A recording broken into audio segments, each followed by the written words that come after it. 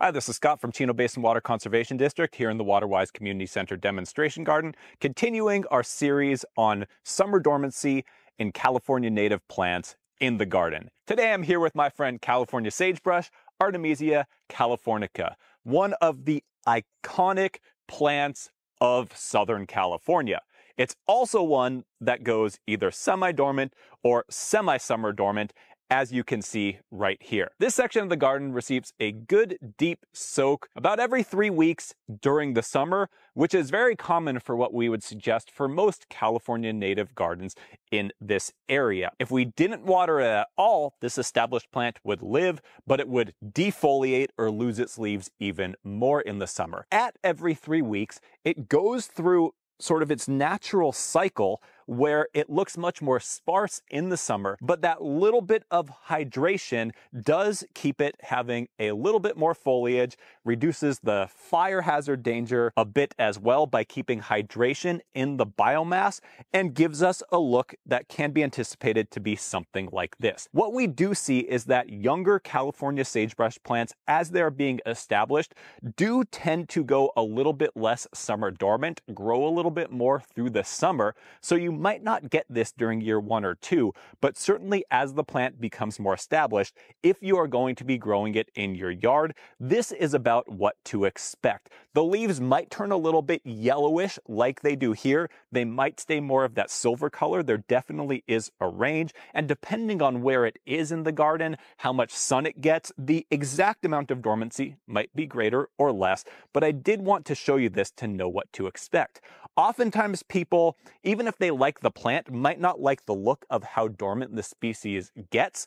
I tend to not mind it at all, but if you want it in your yard and you want to avoid the dormancy being front and center, it's big enough as a shrub, and if allowed to, it can get even a little taller than this, that you can put it a little bit more in the background or sort of the middle ground and not right up in front in the garden, which is something that sometimes people will do with Artemisia californica. I tend to actually like to keep it a little bit closer to the edge of the pathway because even when it's in this dormant state, it is still doing a lot in the garden. And one of my favorite things that it's doing is it continues to smell amazing all season long.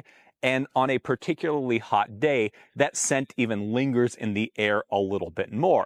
So although it might not look bright and perky, it's still an absolute pleasure to have in the garden. A couple more things to consider related to this plant in the summer. We mentioned that we water this every 3 weeks. With some of our California native plants that experience dormancy or semi-dormancy, by bumping up the water a little bit more, maybe to every other week, you can keep them looking brighter and perkier. For California sagebrush, however, that would probably not be great for the long-term health of the plant because it is adapted to quite dry areas and through going through this natural cycle, so I wouldn't really recommend it for this species. However, if you love the idea of having California sagebrush in your garden, but are looking for maybe a way to skip that dormancy a little bit, there are a couple of common cultivars of California sagebrush that you can get that tend in our gardens not to go as dormant. Those are both more ground cover or semi-ground cover cultivars.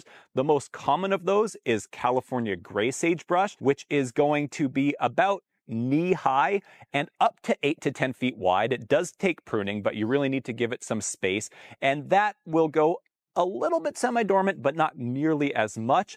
And my favorite cultivar, which is not as commonly available, unfortunately, but I absolutely love, is one called Montera sagebrush. And that one is more of a mounding variety. Either of those, either in full sun, but especially if you can place them somewhere where they get some afternoon shade, are going to look much better as a foliage plant for a conventional aesthetic throughout much of the warm season. This video is just one part of our summer dormancy series. If you haven't seen the full playlist already, be sure to check it out to understand how to get the most out of your summer California native garden. Be sure to subscribe and turn on notifications to not miss out on any of our upcoming videos.